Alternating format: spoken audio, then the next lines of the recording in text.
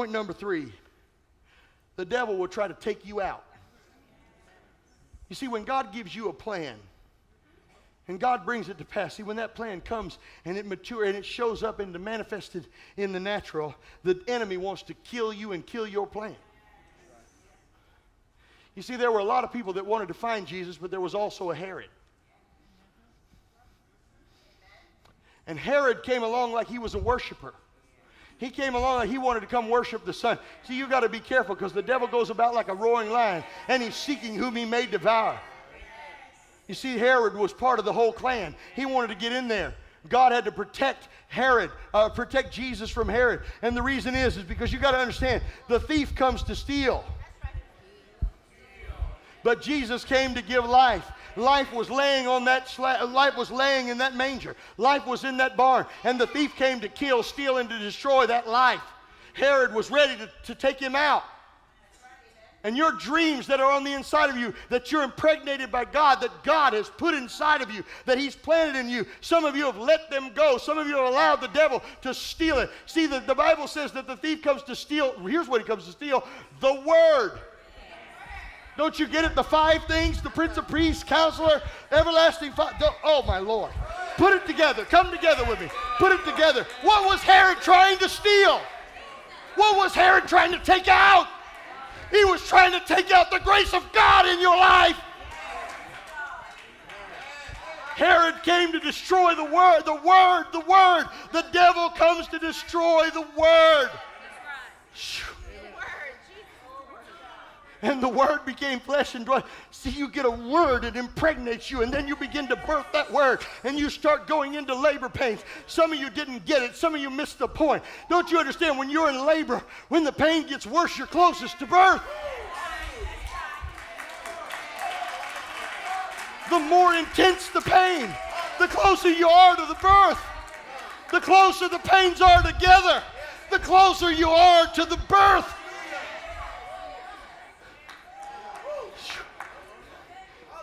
Count it all joy.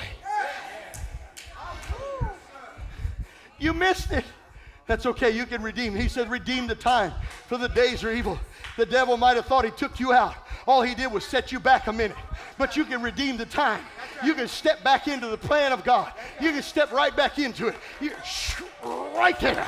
There it is, right. There you are. Look up. There you are, right there. Don't you let him take you out. Don't you let him take you under. You get up, walk on the waves. Get up and walk on the water. God has a plan. It's right there. It's...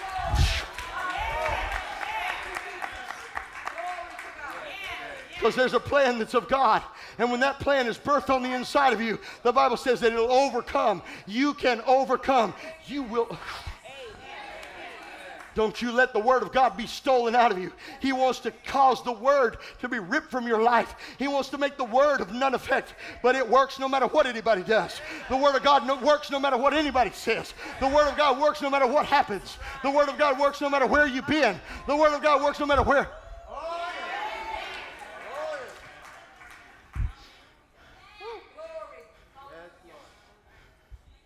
There are those out there that will try to do you in.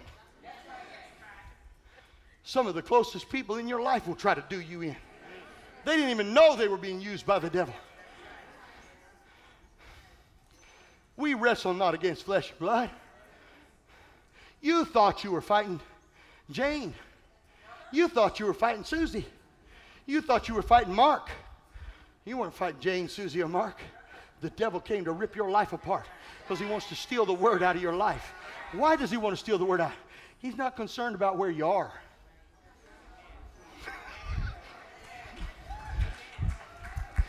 The devil's not concerned about where you are. He wasn't concerned about the Jesus in the manger. He was concerned about the one that was going to the cross.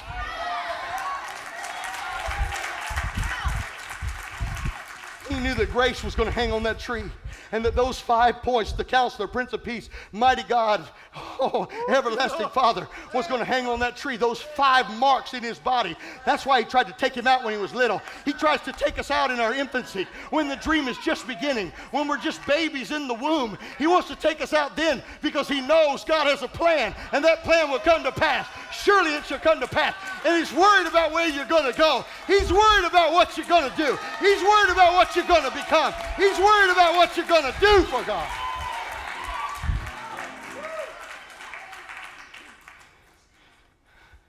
He's brought obstructions, and he's brought all kinds of occasion. He's brought all kinds of grievance to your life. He's brought all kinds of opportunities for you to be derailed. I want to speak to you today. I want you to remember that Jesus came. Jesus came. Jesus came that I might have life. He came to destroy the works of the devil. You see, if you're smart, you'll look for people who promote your prosperity. You look for the people who bring you the gifts. Don't just look for folks that'll talk. Look for the ones that'll bring you the gifts. Look for those who are excited about your arrival. That's right. That's right. That's right.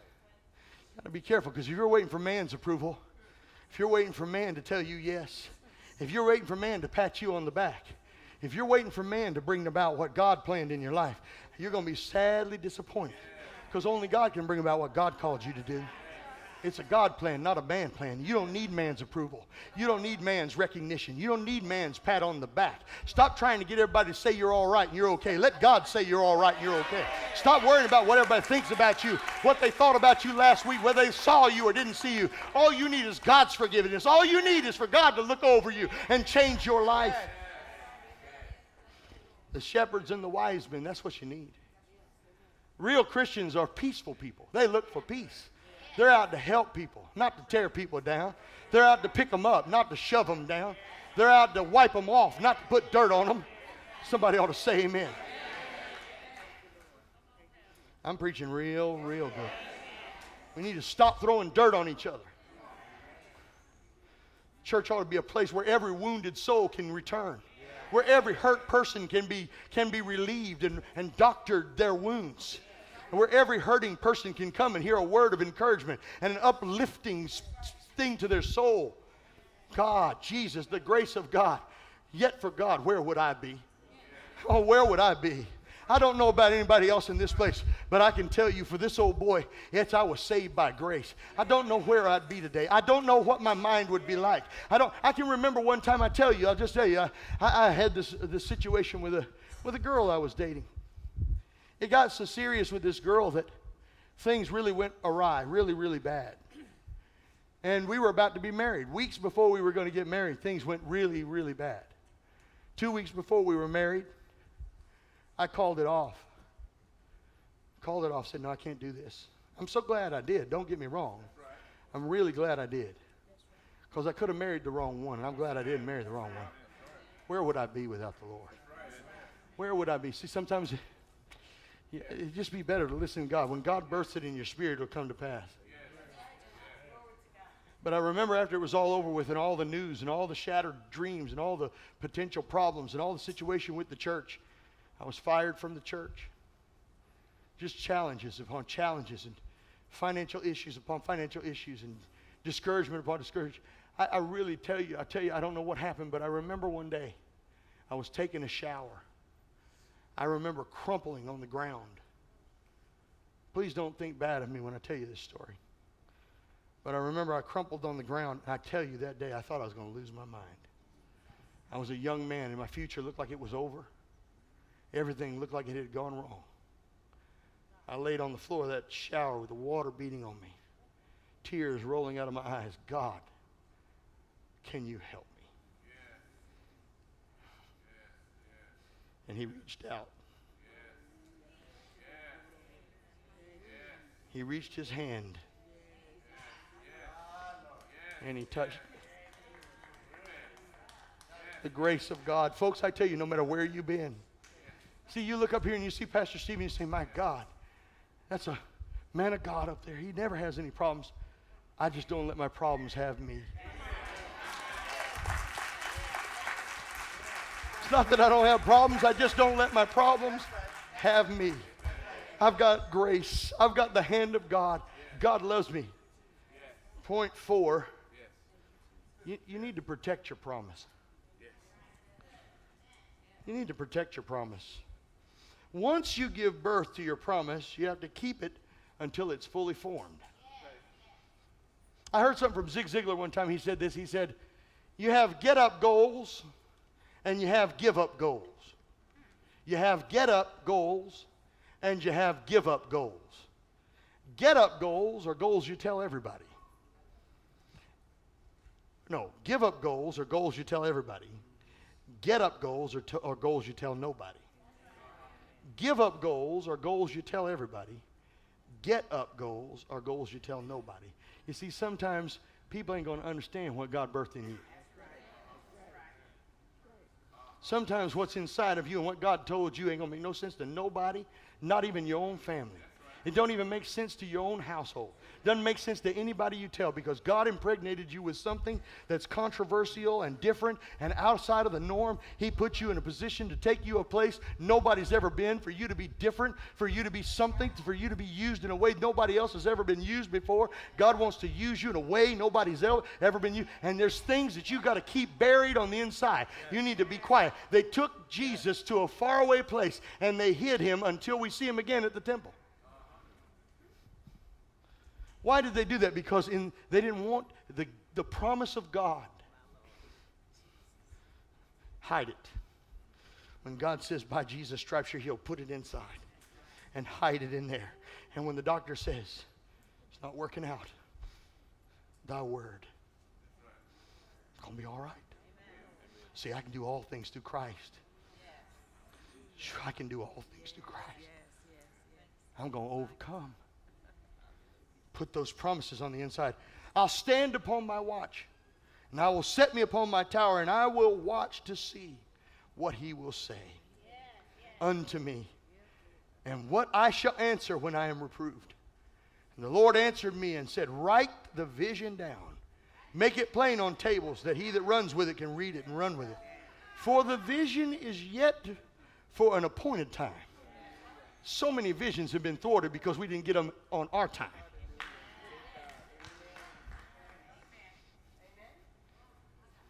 It took 33 years for Jesus to stand on a pulpit and die on a cross for my sins. Didn't happen when he was in the manger. The stories had to become flesh. We had to see him. We had to behold his glory. And if you don't get the point that sometimes you guys have wanted something today when God had it for tomorrow, you got to hide the vision. You got to protect the plan. You got to put it in your, you got to get it. If it's really from God, it's not something you just share with everybody. Not something you just put on Facebook. Don't show me your Facebook plan. I don't want to see it because I know that ain't from God. Because if all you want to do is run off at the mouth and tell everybody what God's going to do with you, you ain't got a plan yet. You ain't heard from God. Because when you really heard from God, you don't throw it out on Facebook. You don't go run your mouth, go tell everybody, because there's stuff you got to work out. God will tell you things to do that you couldn't do on your own. You don't go run off at the mouth. It's bigger than you. If it's a plan from God, it'll always be bigger than your ability to do it. You got to stop trying to keep up with everybody. The reason the man with 1 talent failed, remember he gave 10, 5, and 1? Because the one with 1 talent, look it up. Look it up. The man with 1 talent was concerned about what the others did with their talent. And he judged his talent by their success. God didn't call you to have my success. He called you to have your success. Stop trying to be what everybody else is. Don't try to keep up with the Joneses. Let the Jones go on. Doesn't matter. They ain't been where you've been. They haven't gone through what you've gone through. They haven't experienced what you've experienced. They don't have to come back like you've got to come back. You may not understand this, but I tell you right now, if there's ever been a comeback story, I'm it. I'm just telling you right now. If there was a moment of give up, I'm the example of comeback. Because I could have gave up, but I didn't give up. I came back. I stood up when I should have fell down. I didn't lay down when I got up. I got up. You got to get up and stop worrying about one of the things that's killing us. We fail to realize that all we need is God. All we need is God. I don't need friends. I don't need people. I don't need money. I need God. He's the author and the finisher of my faith. I need God because He'll bring a conclusion to the matter. Eye hath not seen, ear hath not heard what God has in store. Not what man has in store, but what God has in store. Stop worrying about whether man will promote you. Stop worrying about whether man will give it to you. Stop worrying about whether man recognizes you. The only one that can give you eye hath not seen and ear hath not heard. Because it's in the heart of God. It's not in the heart of a man. Oh, I just said something right there. Don't judge your effectiveness by somebody else's. Just stay steady. Your talents aren't somebody else's talents. Stay steady. Don't you let the devil rock you off your stand. Don't you let him pull you down off of what you believe. Don't you let him move you. I shall be like a tree planted by the waters, and I shall not, having done all to stand. You may have fallen before. You might have slipped up before. You might have made the mistake one time before. You might have stepped out of bounds one time before. But this ain't then. This is now. This is your moment to shine. This is your moment to step back in. This is your moment to walk in the plan of God. This is your moment to take back what the devil stole. This is your moment to recover all. Somebody yell out, I'm going to recover all. Boy, I wish somebody get that. I wish somebody get that this morning. Man, I'm telling you, out of the fire of my heart, I'm telling you, some of you in this room, listen to me. The devil has stolen things from you. He didn't have the right to steal it. The devil took stuff from you. He didn't have the right to take it. The devil has abused you. He didn't have the right to abuse you. The Bible says that you can have it all back. Take back what the devil stole. Take it back.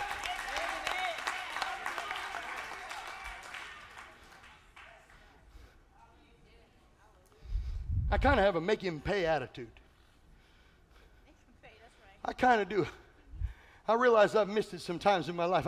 I recently had an experience. I tell you, we would be so much further along. And the devil has beat me up like you can't believe. You did this. You did this. You should have done this. If you had done this and didn't do that. If you would have just done this. If you didn't do that. And then you wouldn't be in this mess. If you'd have just done this and you'd have done that. I finally got to the point where I said, you need to shut up and leave me alone. Because nothing I've done will ever prohibit what God has already done. Nothing I could do will ever stop what God has already done. I got this. I got this. I got this. This wasn't based on what I could do. It wasn't based on what I did. It isn't based on what I'm going to do. I've got this. I've got the mighty God, the counselor, the Prince of Peace, the everlasting Father. I got the grace of God. I've got it in my heart. Jesus has come that He could wipe away my sins and forgive me from all my unrighteousness. He can make things new. He said He makes, behold, all things become new. That's not just yesterday. That wasn't when I walked the aisle. That was every time I said, Jesus, I ask you right now, whatever I did to mess up, God, will you make it right? Did you know God said He'll make it right? And my God shall supply all my need. I wish somebody get what I'm talking about. You can start from right now and become everything God called you to be. You can start from right now. Tell me what the difference would be between somebody who knew God and failed and a person who walked in here and never knew God. That's right. We would tell the person who never knew God, if you ask Jesus to forgive you, He'll forgive you and cleanse you from all your unrighteousness. And you can start from today. God has a brand new life for you, and you can walk on with God. And yet we have people who walk back through the doors who failed in life, and we can't say that to them. I tell you, God is no respecter of persons. He doesn't love the person who just got saved any more than He loves the person who needs to rededicate.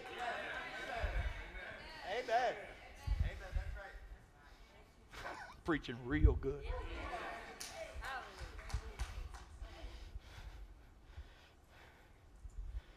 Jesus shows the most important value we can have in number 5. The last point I want you to get today, the 5 points of light. The last one, be still, know that he's God. They that wait upon the Lord shall renew their strength. Listen for the still small voice. As many as are led by the Spirit of God, they are the sons of God. If you'll acknowledge me in all your ways, I'll direct your path. Hide it. Let your dream become reality. Number 5, we must be about our Father's business. When Jesus was in the temple, they were looking for him, and then they came back and found him. He said, you don't understand, my time is not yet. I must be about my Father's business. Jesus is showing us a most important value we can have. That this season is a season that reminds us of our primary purpose. It's not about gifts. It's not about new cars. It's not about new houses. It's not about new shoes. It's not about new coffee makers, wristwatches. That our primary purpose in life is to be a worshiper. God created you and I to be worshipers. Our life was created. God gave you life to be a worshiper. And they worshiped him to be a worshiper. True worshipers shall worship the Father in spirit and in truth, for the Father seeketh such to worship him. The core of our life is worship. God, loving the Lord with all of our heart, all of our soul, all of our mind, getting lost in the presence of God. Your root will not keep, and you will be uprooted unless you're rooted in worship. Many people leave churches and they leave the house of God today. It's so prominent. If we don't park you the right way, and if it's not convenient enough, if the hot water's not right in the bathroom, if the chairs don't work right, if somebody says the wrong words to you, if you get the wrong letter in the mail. When you're rooted in worship, it won't matter what happens around you. You must be rooted in worship. A house must be rooted in worship. I love this last scripture I'm going to read to you because I think it's the most telling scripture of all. Solomon was one of the wisest men you could ever have met. Many scriptures are attributed to him, and he studied after everything you could study. He studied worldly affairs, studied politics. He studied science of that day. He studied everything you could study. And he concluded his writings in Ecclesiastes like this. I oftentimes use this at funerals because I want people to understand that at the end of your life, it won't matter what you drove. Won't matter how many people knew you on a football field. All that's good, but it won't matter. Because you can't take any of that with you. None of that will be there when you go. It won't matter what anybody did to you. It won't matter the experiences of your life, all the things that you've allowed to hinder you and hurt you and hold you back. You know, I tell you right now, let me tell you, Amy and I, we have come to the point in our Christian experience, because as pastors, you'll go through some stuff, man. You will go through some stuff. My name's on that sign. I can't just walk out. Everybody else can. It's really the truth. And I've been at this long enough to know some folks will be with you today and they'll be against you tomorrow. You better come to the realization. If you don't get anything I said today, you better realize something. Some folks that are cheering you on today may be cursing you tomorrow. It's the truth. It's the truth. Don't you? You got to get caught up in God. What I've come to realize is I can't let none of that live in me. Amen. That's right. I can't let none of that stay. I can't leave none of those hurts in there. I can't let any of that be there. I can't. I've got to let that stuff go. No matter what anybody does to me, I've got to let that go, because the only one that's hurt by that is me, not them. That's right. Amen. It will destroy me, not them. It'll only hurt me. It'll only destroy me. I got to let that stuff go. I can't keep the hurt. I've got to let it go. And I've got to give it to God. I've got to give it to the Lord. I've got to refuse it in my life. I've got to decide I will not toy with that in my mind one more day. I will not let you put that in my mind one more day. I cast down every vain imagination that is. I will not. And then it comes up, because right along you'll have experiences. And all of us have been hurt. Who's been hurt in here? Just raise your hand. Anybody been hurt? Really hurt. Really, really hurt. And really, really to quit and hurt. I drove up in front of the church one time in my car. Tears coming down my face. I looked at my wife. I said, I can't go in there today. She said, you got to go. I said, I can't do it. I cannot go in there today. I can't face those people. It was Agreement Sunday. I was going to come lay hands on cards. This is true. And I sat out in the car for about 30 minutes. Service started with me in the car out front crying. I can't go in there, Amy. And she's telling me, you got to go in there. You're the pastor. You have got to go in there. I can't do it. I can't face them people. See, I came to the point where I realized the devil will take that and he'll wreak havoc in my life if I let him hold that. I learned that day to let that go. And I'll tell you this. If you're going to move on and go on to greener pastures and walk in the greatest thing God ever wants for your life, you got to forget what they did to you. You got to let go. Had a woman one time, I don't mean to belabor the point, but you know, I just sense in my heart today one of the biggest things. So you got to understand, I've talked to you about grace, and grace will enable you to let this thing go. It's not that you have to forget it. You'll never forget it. You'll never forget it. But you don't have to let that thing plague you. You don't have to play with it in your mind. You don't have to keep absorbing it and keep the emotion. See, you have an emotional attachment to it. When it comes up, you want to feel it. You got to take those feelings away. You got to rip away the feelings from you. You got to say, I'm not going to feel that anymore. I decided I'm not going to feel that anymore. I'm not going to feel that way anymore. I'm not going to allow that thing to dominate my life. People have gone into alcoholism. They've gone into all kinds of things because the devil took some moment in their life. And he keeps replaying it over and over and over. You got to take the grace of God. Amen. Amen. Mighty God, Prince of Peace, Counselor. God wants to counsel you. He wants to be your everlasting Father. Amen. The only one who has remained with me. I lost my mom, loved her to death, till she went on to be with the Lord. Best friends with my father. I love that man. But the only one who remains with me today is my Heavenly Father.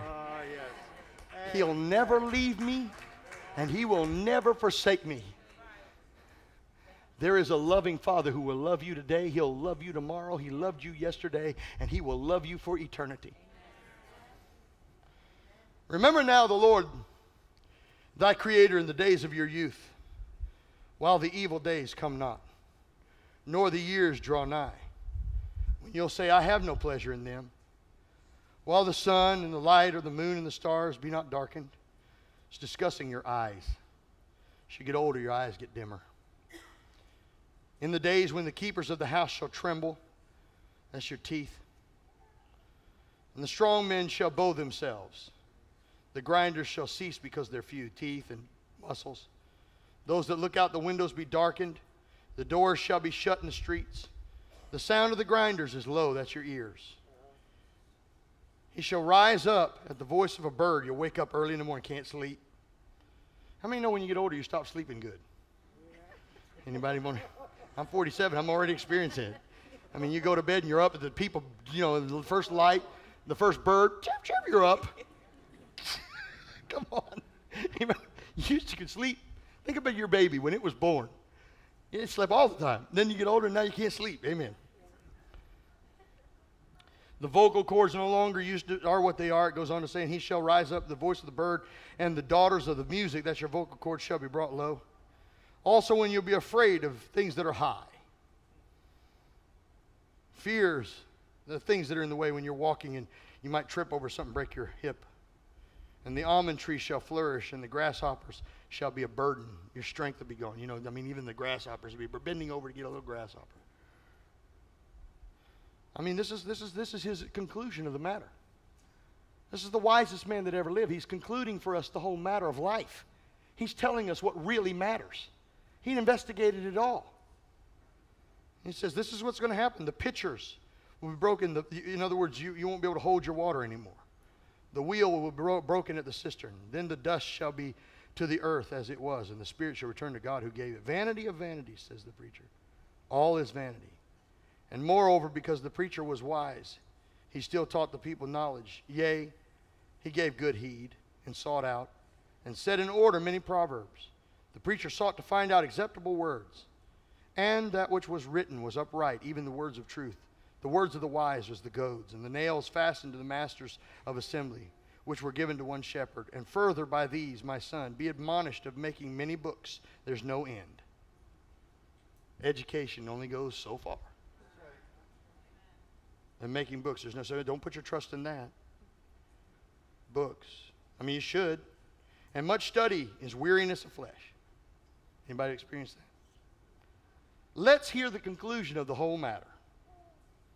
Fear God. That word fear there means worship. Here's the conclusion. Nothing wrong with books, nothing wrong with all that we can do in life. But worship God. Keep His commands. For this is the whole duty of man. You were created to worship. And in the end, all you will have left is your worship. All you will have left is what you stored up. Christmas is about the grace of God for you to be everything God called you to be. For you to have every dream God called you to have. For you to fulfill every plan. For you to walk in the prosperity of God. But why? For the worship of God. So that God can be magnified and glorified by your life. So that your life can mean something. When this is over for me, when this is over, I want two things. One, I want here for people to have been ministered to by my life. And two, I want to get to heaven and I want God to say, well done. If I did that, if the answer in heaven is well done, Steve. Amen. Well done, Steve. Well done, Stephen. You did a good job. You weren't perfect, but you served me and you worshiped me, and you fulfilled the whole duty of man. For God shall bring every work into judgment, and every secret thing, whether good or whether evil.